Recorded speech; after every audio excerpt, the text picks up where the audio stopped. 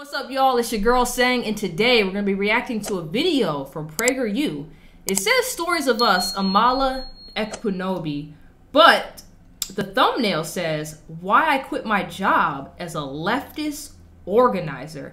Now, I don't know who this is, but that sounds very interesting, and I'm definitely, we gonna get into this together. They hated white people. I'm half white. Am I supposed to hate that half of myself? Am I supposed to hate my family? That was a light bulb moment for me. My name is Amala Ekpunobi, and this is my story. I'm 20 years old. I was born in Florida, and I'm a social media influencer and Prager Force member. So my father was a Nigerian immigrant. He moved to America. He met my mother. They fell in love and got married, and they had 3 children, me being the middle child. And he was in my life up until I was 6 years old, and then my parents got divorced. So I have very little memories of him as a child, and as they were divorced, I didn't see him very often, maybe every year or so. And now he bears very little influence in my life, which I know is common for most people in the Black community, unfortunately. So I sort of fall into that statistic, if you will. Oh, that's sad. So my mom is a very strong-willed woman, a very opinionated woman. She happens to work for the left. She is a fundraiser, so she gets all the funding for the organization that she works for. As a child, my mom's beliefs were ingrained in me. She taught me leftist ideology and what she believed from a very young age, and I was always well aware of where she fell on the line and expected to believe the same. Not having my father in my life did have an impact on me, but I found father figures elsewhere. And 2 people who had a major influence on me were my grandparents, and they are this strong, beautiful, conservative couple that has been married for years and years, and they taught me how to be a lady. They taught me how to carry myself and be mature. And I find myself very lucky, actually, that even though my family does not agree with the values that I am putting out to the world, that my family accepts what I do and that they are proud of what I do, even though they disagree. When I was 17... That's cool. That's how it should be. Like, we all don't have to agree with each other. But I just hate it when there's like some families that will just straight up disown you just because your political views are different. Like, you're not a murderer, you're not an arpist, you're not a pedo. Like, I don't understand where the disownment comes in at, you know? But good for her family for still being there for her despite those differences. When I graduated high school, I took up a job as a youth organizer at my mother's organization. Also, okay, so the dad was from Nigeria, and then he was no longer in the life, blah, blah, blah. So I'm assuming her conservative grandparents has to be from the mom's side, so because the mom's white. I'm assuming, she didn't really get into that, but I'm assuming. If that's the case, I wonder how the mom turned out with leftist ideologies. Which is interesting, because now you come to the daughter, which is like the grandchild, and now she's back to the conservative ideologies. And as I was working there, I remember in particular walking into the office and hearing these conversations specifically in regards to white people, and it was blatantly racist. There is no way around it. There was no beating around the bush. They hated white people. And I sat down with the VP of the organization, and I told him I was concerned. I'm half white. I grew up with my white family. Am I supposed to hate that half of myself? Am I supposed to hate my family? He essentially told me, you have to understand that people are angry, and they're rightfully angry, and they're going to say these things, and maybe they don't fully mean it, but you have to sit down and you have to take it, and you should be angry too. So that was a light bulb moment for me. And why should she be angry too? She's literally telling you she's concerned because she's not angry and she thinks that's messed up. And it's like, you need to sit there and be angry too. Why though? Why? That doesn't, as a boss, that's not a satisfactory response.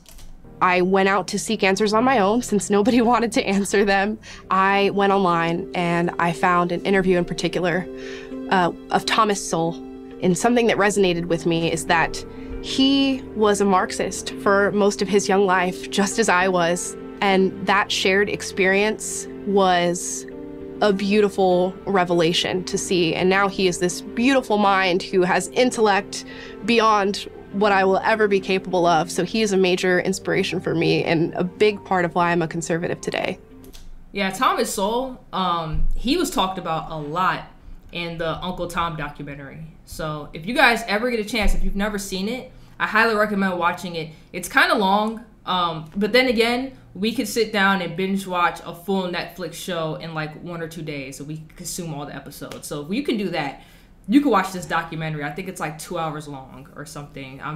There's 2 parts to it too. So you got Uncle Tom and then you got Uncle Tom 2. I didn't watch the second one yet, but I watched the first one.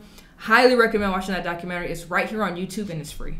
So when I think about the Black community in America and how we are taught to be victims, it is devastating for me. And what happens is you are raised in a society in which really nobody is treating you differently, but you have the mindset that they are. And not only does it hold you back from creating your own success, but it holds you back from taking accountability, and you no longer are responsible for your actions because you have somebody to blame. Facts. And Facts. People perpetuate that, and they tell you that's okay, and they say, yes, you are a victim, and then you go out with that mindset, and when success doesn't happen for you, you blame it on other people. And ultimately, I think that is the main problem with that narrative, is that there's no accountability in the Black community anymore, and people get very, very angry when you say things like that. Yeah, they do. Funny enough, me and my brother just had this conversation yesterday where we were talking about that. Yeah, a lot of Black people, if you try to even bring up the accountability factor, they'll get so mad and you'll get called everything in the book. And you know, there's like another thing too, where I just hate the how do I explain this? Even if you tell somebody, like, you need to take accountability, they're going to look for fault in everything, where it's down to, like, not only is stuff racist, right? But colorism also runs through our community as well. I've experienced it numerous times. I could be riding super hard, right, for my Black brothers and sisters, and they'll look at me and be like, well, what do you know about police discrimination and all this other stuff? You're mixed. I'm still Black at the end of the day. Like, you act like I've never been called the N-word.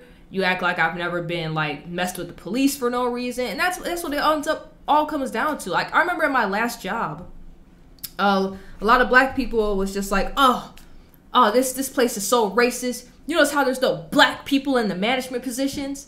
And I'm looking right at them and I'm like, me, the girl that works the other side of the week on this shift, we both ran that department. We were both Black females. Mind you, yeah, I'm light-skinned, but she was full on, she looked African. She about as Black as, well, she wasn't that Black, but way darker than me, where if you looked at her, you wouldn't be pulling that colorism BS that you were trying to play on me. My bosses that came in, I had a Black female boss. And I remember them sitting there one day just telling me, they was just like, ain't nobody in color here. And I'm just like, I run a whole department. What are you talking about? I'm Black. And I started naming off all these things. Despite me naming other Black people in management positions throughout the whole company, and that was their skin color, not mine, they looked at me and was like, man, we can see why you got in. I'm like, what does that mean? It's like, we could tell. It's like, no, I got in because I was the top performer in my area. That's why I got in. It ain't got nothing to do with anything else. Because if that was the case, okay, there was people of their skin color in the same area, crappy workers, right? If that's the case, we just pulling anybody. So that means if I was a crappy worker, they would have just pulled me. There was people that was white that was crappy workers. Why they ain't pulled down? Why did I get pulled in? Because I was the top worker. There's no accountability for how you are as a worker, or for life, period. And I really hate it. I really do hate it. because they want their race to be seen. They think it's such a pivotal part of who they are as a person. And it's overtaking character. It's overtaking morals and values. It's overtaking where you even land politically. Your race is seen as this sort of pivotal structure to who you are, when that should not be the case. We are bringing back segregation in this country, and people will sell it to you as if we're doing it in a positive manner, but it is segregation nonetheless, and that is never positive. So that's another narrative that the American people are being sold, that we need to uplift Black people, and in doing that, we need to keep them in their separate categories, and we need to give them their success. And it perpetuates the very same racist narrative that they are trying to run away from. Because if Black people can't do anything without your help, and without the help of white liberals or white leftists, what are you saying about the Black community? You're saying that they're not capable of doing things without you. You're taking away their character. You're taking away their success and putting it under your name. We are seeing this positive segregation in the Black-only college dorms. We're seeing it in affirmative action. We're seeing it in our streaming services like Netflix and Hulu, where we have Black-only categories. I went onto YouTube the other day and I got a big poster that said, "Let's uplift Black creators." And here's a list of Black creators on our platform. We are segregating virtually every single facet of our society, and we're doing it in this gradual process and teaching people that it's a positive aspect of our lives when it's not. I agree with her, especially on the YouTube aspect, because Corey Kenshin, he just did a video, what was it? It's like 2 or 3 weeks ago now, where he was talking about how YouTube, I forgot what it was. They age restricted one of his videos, and when he called them out on it, it was all this BS going on. And he mentioned in that video, he was like, if you really cared about Black creators, you would post us more without making it seem like a big thing. Like they have the Black YouTube space or whatever. He was like, why do we need our own space? Like, why not just push us like you push everybody else? Like, there should be no color. It's like, if we're doing good, just push it. It shouldn't be anything like this. And I agree with everything she's saying. Like, that is a thing. It's like we're trying to be a special class. And don't get me wrong. I understand, like, with slavery and systematic racism and all that. And I know for a lot of us, that was like our grandparents. So we're not that super far removed from it, but we're also far enough removed where, like, it's 2022. I guess where I'm trying to get at is that, like, anybody could do anything at this point. Anybody can get rich. Anybody can make it. It is what it is. And there's no accountability. There's always excuses. And it's really annoying. That's basically, in a nutshell, where I'm getting at. And I agree with everything she's saying, though, because Corey Kenshin called it out, too, in his video to YouTube. The left is very, very supportive of anti-American values and anti-American speech. And they see it as taking back a country that has not served them, even though America has done wonders for everybody who lives here. I fear that if things continue on the same track that they're on right now, we are going to lose all sight of what America ever was or what America should be. And there are strong campaigns to strip America of its tradition and of its values. And a lot of it is what we are taught. When we go into school, we are taught that this country of freedom and liberty has all these transgressions that nobody wants to talk about and nobody wants to discuss. And really, we have a systemic issue that we really are not the free and tolerant country that we preach to people that we are. We are not the beacon on the hill that we try to get other people to perceive us as. And I think it is just a child that is born of misinformation and lies. I think that we can all find common ground in looking at the beautiful things that this country has to offer. We get to experience more freedom than anybody in the world. The fact that I can go out and have freedom of speech and say what I feel and what I think, it's also amazing in this country that we can come here and enjoy all these opportunities, create businesses, create our own world, create our own dream, and to know that you can go out and be whatever you want to be is a beautiful thing that should absolutely be celebrated on both sides. Yeah, I agree. That was a good video. I've never seen her stuff before, but I'm gonna have to check it out. She's from PragerU. If you don't know, that's on Daily Wire. Just let y'all know, man. One of my goals is to build this up so I could be on PragerU.